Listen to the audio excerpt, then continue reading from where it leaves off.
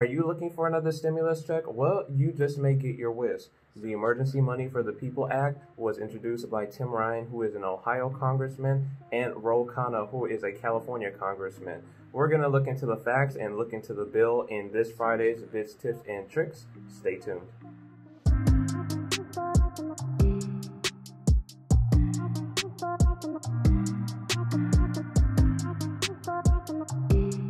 If you're new to this channel, my name is Jared and I post helpful biz tips and tricks every single Friday, helping you gain financial freedom through personal finances, stock market, and real estate investments.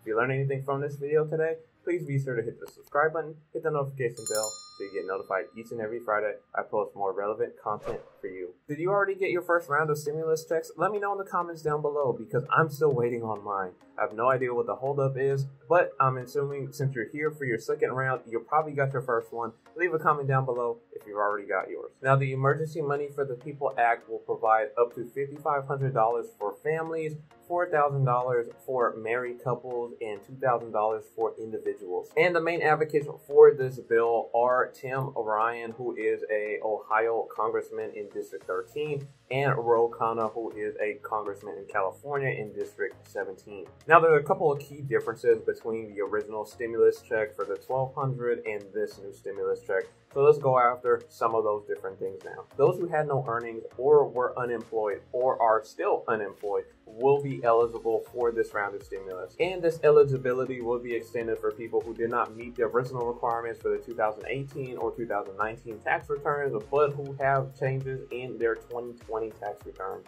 Unlike the CARES Act, anybody older than 16 who had earnings and are making less than $130,000 a year or $260,000 for couples are eligible. Now, under the Emergency Money for the People Act, the people who were overlooked or who did not qualify for the CARES Act cash rebates will be eligible this time around. The people who were students or adults with disabilities who were excluded because they were dependents will receive their stimulus money in this round, and the parents or guardians will receive the dependent credit. Also, qualifying families will receive $500 for up to 3 children.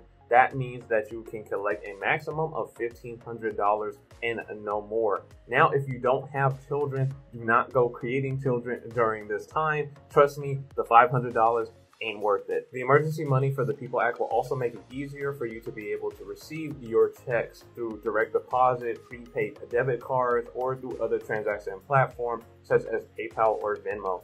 By the way, these checks are monthly as well, so this is also a good thing because this is not a one-time payment. This is a monthly payment. Now, it's important to note where we stand with unemployment as well. As of this week, there was another 3.8 million Americans who filed for unemployment, which brings the total to 30.2 million Americans during this time since the pandemic started. Now, Federal Reserve Chairman Jerome Powell also encouraged the government to do more for their citizens in regards to stimulus checks this past Wednesday. And I think this comment sums it up pretty well. We'll print so much money you can't believe, and then we'll print more, and then even more. We'll print until the stock of the dead last loser company goes through the roof, and we'll buy debt, all the bad debt that will never be repaid anyways, and we'll buy it with the new printed dollar, and we'll print and you can't believe.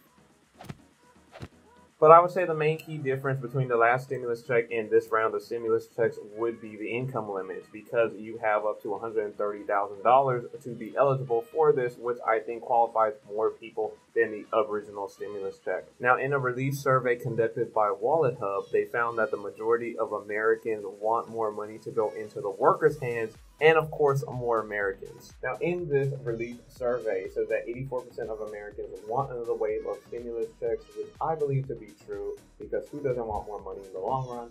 160 million Americans are less than 3 months away from running out of money, which also makes sense because the average American has less than $1,000 in their emergency fund in the first place. Nearly 24 million Americans will buy drugs, alcohol, or tobacco with the stimulus money. I guess the government can't really tell them what to do with the money, so I guess it's all fair game. They are part of the economy as well.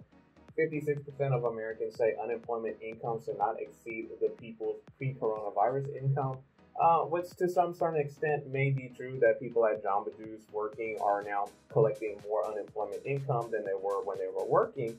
But this all adds to the economy anyway to stimulate it by them buying more things and spending more money and investing more anyway. Millennials are 25% more likely than baby boomers to think that stimulus checks should be given to people experiencing income loss. No comment there. 53% of Americans say businesses need coronavirus relief money more than consumers, which I would kind of agree with, because if all the shops on your block are closed, then your community is not doing so well. You see a breakdown of small businesses, consumer, and big businesses in percentages here of who needs the relief money the most provided by this survey. 70% of Americans believe that government help should only be given to a business with a revenue loss, which should be the case, but however, you know that big corporations are always going to get a bailout. 30% of people think all businesses should get government assistance, which I agree with. 62% of people think all workers should get a stimulus check. And the 65% of people say that the stimulus checks are a more effective way of helping American families than canceling rent or mortgage payments, which I halfway agree with, because of the statement below that 43% of people say that they would use a stimulus check to pay their rent or mortgage, which doesn't look so great for landlords in the first place. So that's kind of a sucky part. But a third of Americans say they would donate a part of their stimulus money to coronavirus relief. And to that I say I will believe it when I see it, but there are some people who are helping others anyway during this time. Let's also take a look at some of the key details as well in the bill. Section 2A, under general rule, you have 3 different sections here. First one stating that the Treasury shall make a payment in each month of the payment period to the eligible individual. Those payments will be distributed within 14 days of this act being enacted, and the payment period term is a 12-month period beginning with the first month in which the Secretary makes a payment. Also, the option of receiving payments under this section would be by direct deposit, check, prepaid debit card, or electronic transfer of payment through an electronic transfer application that even includes mobile devices, as I said before, such as Venmo or PayPal. Also here you can see that if you've got 3 or more children, unfortunately you cannot deduct more than 3 children or 3 dependents on your return for the taxable year. So that will be applied by substituting $1,500 for $500, given each child counts as one $500 bill. And if you'd like more information to read on your own, you can go to Congressman Ro Khanna's website, where they basically go over the eligibility terms for people such as qualifying with children, what age you have to be, what income limit you can make, and how this will work out for you. And also there's the bill attached to this as well. I've left some links down below in the description where you can go directly and see the proposal. I've also left a link to the PDF of the Senate bill that you can read for yourself. And if you're looking to sign any petitions, you can go to change.org. There's a link down below as well, where you can also sign up and get in on voicing your opinion on getting this next round of stimulus checks. If you do end up getting this new stimulus check and this bill does pass, consider investing in the stock market if you haven't already done so. For just $100, you can open up an account with Webull and get 2 free stocks using the referral link below. You can also get another free stock through Robinhood by opening an account with them as well and depositing $100, and that's just $200 out of your $2,000.